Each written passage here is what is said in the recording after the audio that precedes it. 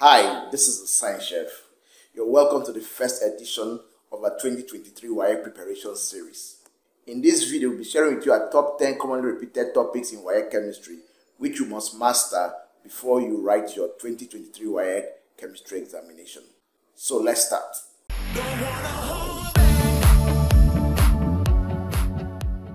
The first topic on our list is elements, compounds, and mixtures. Under elements, compounds, and mixtures, you are expected to know the definition of an element, know the definition of a compound, and you're also expected to know what a mixture means. You must know the difference between compounds and mixtures. And you must also know the different types of elements, that's metals and non-metals with their examples, and those that are gases at room temperature, those that are solids at room temperature, and those that are liquids at room temperature. Then you must also know the atomicity of elements, those that are monatomic, those that are diatomic, and those that are polyatomic. Under mixtures, you must know the different types of mixtures, that's heterogeneous and homogeneous mixtures, right? You must know the different types of separation techniques and the applications or the types of mixtures that they can be used to separate. The common amongst them, you must know fractional distillation, chromatography, crystallization, evaporation to dryness, filtration, and magnetic separation. You are expected to know all of them, but these are the key ones that questions are commonly asked on. Under compounds, you should be able to give examples of compounds and the constituent elements that make up the compounds, right? And you should also know the physical states of these compounds, those that are solids, those that are liquids, and those that are gases at room temperature. So those are the basic things that you need to know about elements, compounds, and mixtures. The second topic on our list is atomic structure. Under atomic structure, you must know the makeup of an atom. In other words, the components of an atom, the subatomic particles, protons, neutrons, and electrons, and their locations in the atom. The two major parts of the atom, the nucleus and the orbits. Then under your protons, neutrons, and electrons, you must know the relative charges and the relative masses of each of these atomic particles. Then you must be able to define atomic number, the atomic number of an element, and the mass number of an element, what they mean, right? And from there, you must know how to calculate the protons, neutrons, and electrons in the atom of an element. Then you will to state the Dalton's atomic theory and also name the scientists and their contributions towards the development of atomic models like J.J. Thomson, and Rutherford, James Chadwick, and co. Those are the basic things that you are meant to know under atomic structure.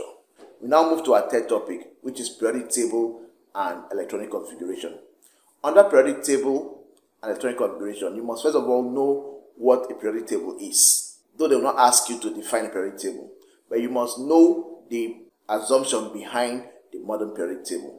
And you must also know the difference between the Mendeleev's periodic table and the modern periodic table. In other words, you must know how to state the periodic law, and you must know how to define periodicity. Then you must know the features of the periodic table. When I say features, I mean the groups, the periods, and the blocks. You don't just know, you must know their significance on the periodic table, what they represent on the periodic table, right? You must know that the elements in the same group have the same number of valence electrons and they share similar chemical properties. And the elements in the same period have the same number of electron shells. And as you move from left to right across the period, right, you move away from metallic properties to non-metallic properties. You must know that group 1 and group 2 elements are found in the S block, while group 3 to group 0 elements are found in the P block. And in between group 2 and 3, you have the transition elements. And of course, underneath, you have the F block, which contains the lanthanide and the actinide series. Also, you must know how to describe the trends of atomic properties on the periodic table, from the atomic radius to electronegativity. You must know how they vary on the periodic table. There are variations on the periodic table. Then you must also learn the group chemistry of group 1, group 2, group 7, and group 8 elements. And of course, also the first transition series from scandium to zinc. You must know how to write the electronic configuration, and you must also know their physical properties and their chemical properties and their major differences between the S block metals. Then when it comes to electronic configuration, you must know how to use the quantum numbers to write the electronic configuration of an element. When I say quantum numbers, I mean the SPDF notation, right? For now, in your syllabus, you're expected to know how to write the first 30 elements using the SPF notation. And from that, from the electronic configuration, you should be able to identify the location of an element on the periodic table. In other words, you should be able to tell the group and the period or the block that an element belongs on the periodic table based on its electronic word configuration. Now, we've got you covered in this case because we have videos on electronic configurations and quantum numbers from hydrogen to zinc. So we've covered everything for you. And all you need to do is to click on the link in the description and watch a playlist of our videos on electronic configuration. So the first topic on our list is gas laws. And under gas laws, we are expected to know how to define or state the gas law, starting from Boyle's law to Graham's law of diffusion. And you're not just expected to know how to state the gas laws, you must also know how to apply them or solve the calculation problems involving gas laws, right? Now, concerning the gas laws, we have a collection of videos on the gas laws, right from Boyle's law to Graham's law of diffusion. So we have a playlist for your gas laws. If you have issues with gas laws, let your mind be at peace because we have added the link to those videos in the description. So just click on the link of the playlist on gas laws and you have all the videos there. You can watch those videos and learn more about gas laws and how to solve problems on gas laws. The fifth topic on our list is acids, bases, and salt. Under acids, bases, and salt, you are expected to know the definitions of acids, bases, and salt, especially for acids and bases. Now, using the three different concepts, the Arrhenius concept, the Lewis concept, and the Bronsted-Lowry concept, right? You must know how to define an acid or a base using these three concepts. Apart from that, you must know the properties of an acid. You must know the properties of an acid, the physical and the chemical properties of an acid, right? Then you must know the basicity of an acid, right? The basicity of an acid, when an acid is said to be monobasic, dibasic, and tribasic, right? And also, not just knowing the basicity, you must also know examples of acids with their basicities, right? Then you must know the differences between your concentrated and dilute acids, and also the difference between your strong and weak acids. Then from there, you should be able to state the three major chemical properties of acids. Now, when it comes to physical properties of acids, please take note of this. Effect of acid on litmus is no longer considered as a physical property. It's now considered as a chemical property in your WAEC syllabus. It's actually a chemical property, but before now it has always been taken to be a physical property, but it is a chemical property. So when you are asked to write the properties or physical properties of acids, don't write action on litmus as a physical property. Just be silent on it. And also when you're asked to write the chemical properties of acids, write the three common, that's what I will advise you to do anyway, write the three common chemical properties. Reaction with metals, reaction with alkalis, and reaction with trialkyl carbonates. 4. So, on the action of litmus, just be silent on it, except you see it in your objectives. If you see it in your objectives, then pick it as a chemical property and not as a physical property. Then also you must know the uses of some acids.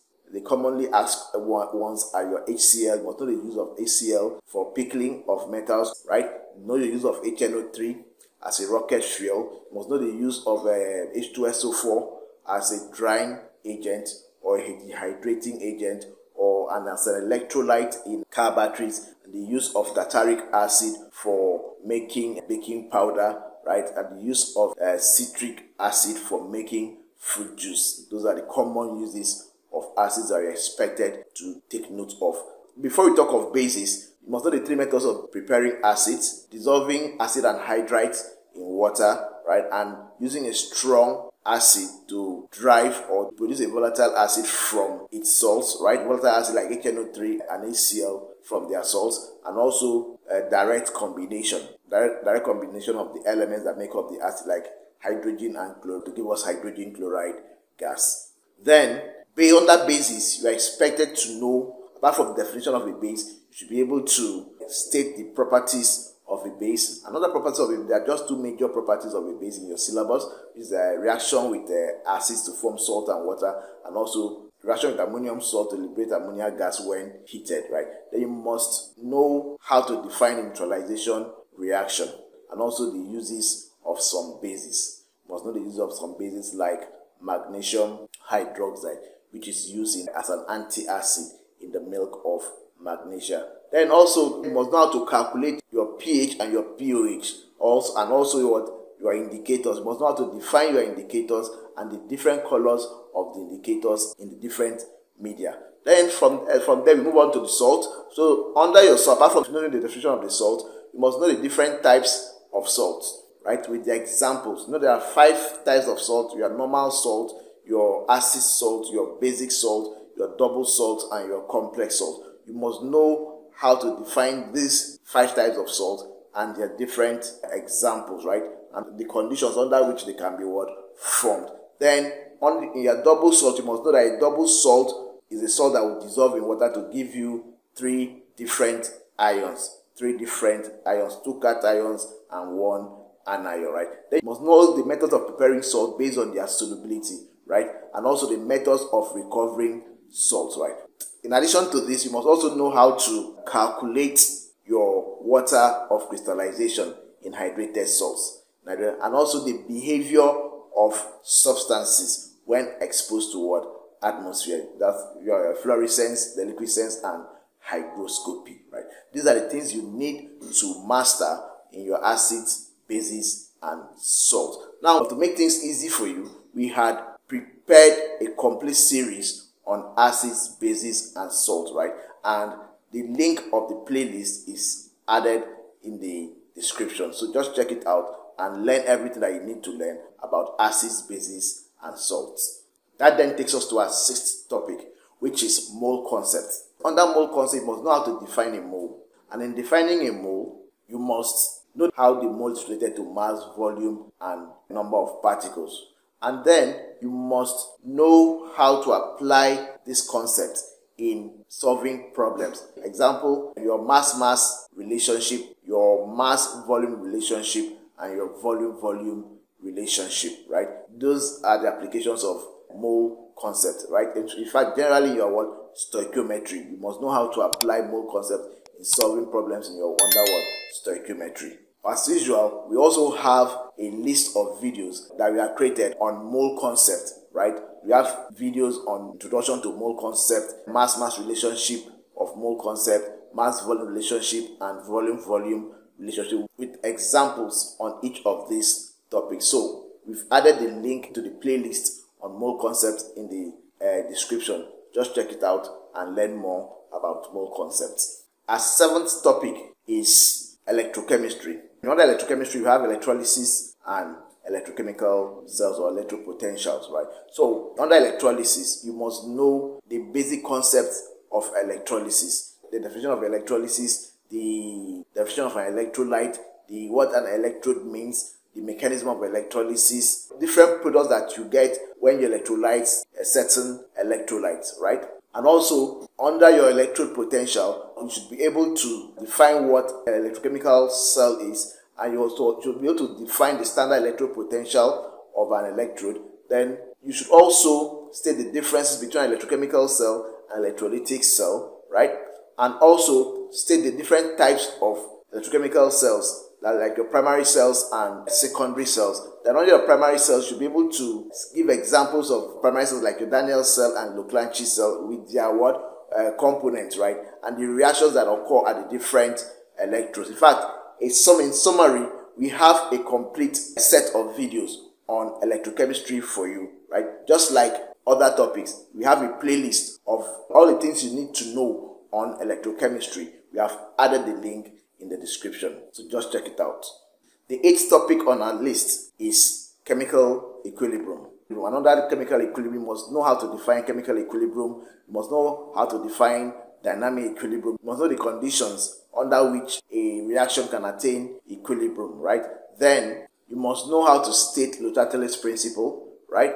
And also describe the factors that affect the equilibrium position of a reversible reaction. Good. And then you must know how to apply Lothartelli's principle in describing the Haber process and the contact process. In describing the Haber process, the major things you need to know are the reactants, the products, right? Then the conditions of the reactions, that the temperature, the pressure, the catalysts used, and the yield, right? And what can be done to increase the yield of ammonia, right? Then also you should also know the sources of the reactants used in the Haber process, the nitrogen and hydrogen. The other contact process, the same thing. You must know the conditions for the reaction, the temperature, pressure, and the catalyst used, and the yield, right? And what adjustment can be made to increase the yield of SO3 in that reaction. So those are the basic things that you need to master under chemical equilibrium. So that then takes us to our 9th topic, redox reaction. Now, there's no chemistry examination you will write without finding a question on redox reaction. That's to show you how important this topic is, right? Because the majority of the reactions in chemistry are redox reactions. So under redox reaction, you must know how to define the redox reaction, and you must also know how to define the different components of the redox reaction, that's oxidation and reduction, using the different concepts. Electron transfer, oxidation state in terms of oxygen transfer, hydrogen transfer, and their likes, right? But the most commonly tested concept is obviously electron transfer and change in oxidation state. So you need to know all of them and how to identify them. Then you must know how to define oxidizing agents and reducing agents using those same concepts. And you must know how to identify them in a reaction, right? Then you must know how to test for oxidizing agents and also test for reducing agents. And above all, you must know how to balance your redox equations, right? Starting from your simple ionic redox equations to complex ionic redox equations in acidic medium, right? That's what your syllabus says. You must know how to balance redox equations in acidic medium. Now, we have made things easy for you as usual. So we have a complete set of videos on redox reaction, right from the basic concepts to balancing of redox equations, right? And we have added a link of the playlist in the description. So just check it out and learn more about redox reaction if you are having challenges in redox reaction. That then brings us to the last topic in our list, which is organic chemistry. And under organic chemistry, you are expected to learn the impact nomenclature of organic compounds.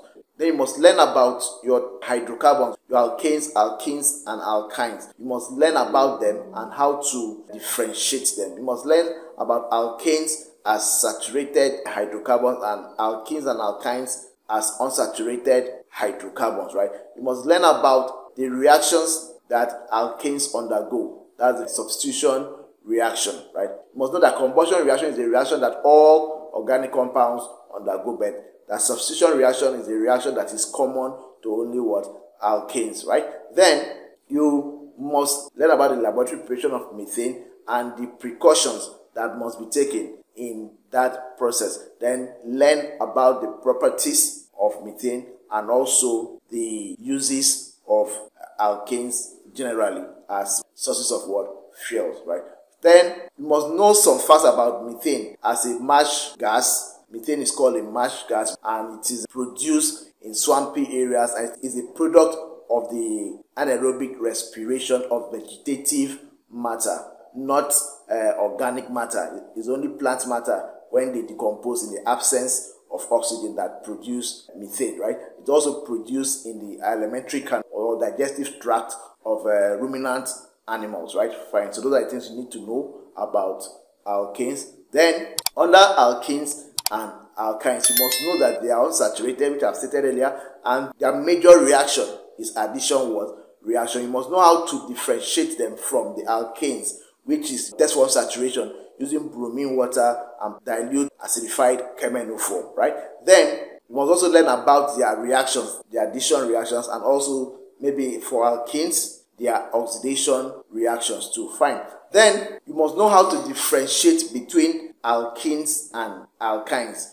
the reactions that will help you differentiate between alkenes and alkynes. So these are the basic things you need to master under alkanes, alkenes, and alkynes. And also you should also know the common uses of alkenes, that is the use of ethene for ripening of fruit and also for making plastics, right? And also you must learn about cracking, how alkenes are produced industrially from cracking. Also learn about the laboratory preparation of what? Alkenes, right? From alcohol and concentrated H2SO, that's dehydration of alcohols. Also the uses of alkynes, especially ethane as a fuel in miners' lamp, and also used for making oxyacetylene flame. These are the major uses of ethane. Then from there, you must know about your alcohols. You must learn about your alcohols, and under alcohols, you must learn about the classification of alcohols into primary, secondary, and tertiary, and also in terms of the number of hydroxyl groups attached, that's monohydric and dihydric or polyhydric alcohols. Then you must learn about the oxidation of the different types of alcohols. Then you must know the physical properties of alcohols. The physical properties in terms of boiling points, why they have high boiling point, which is as a result of the hydrogen bonding in them, right? Then the reactions of alcohols. The reactions of alcohols with sodium to liberate hydrogen gas, the reaction of alcohol with carboxylic acid to produce esters, and the different dehydration reactions of alcohol in the presence of concentrated H2SO4 to form alkenes and ethers, right? So you must master this reaction, because those are where your questions will come from, right?